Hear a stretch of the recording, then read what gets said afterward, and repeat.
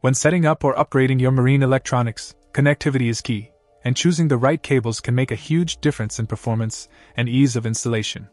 Today, we're diving deep into the Raymarine Sea-Talking Spur cable, 1 meter in length, a vital component for those looking to integrate Sea-Talking compatible devices like the ENC Series Widescreen, G Series, and ST70 systems.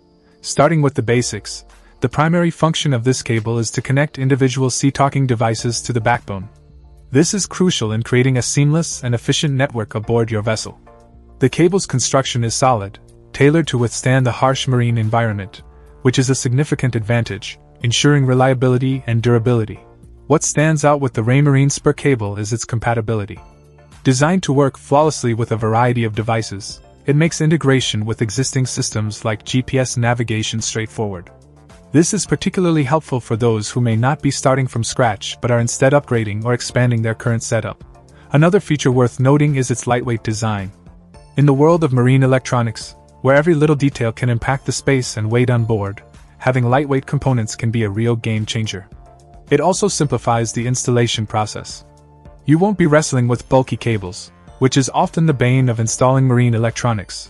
However, it's important to talk about the connector type, a 6-pin PCIe.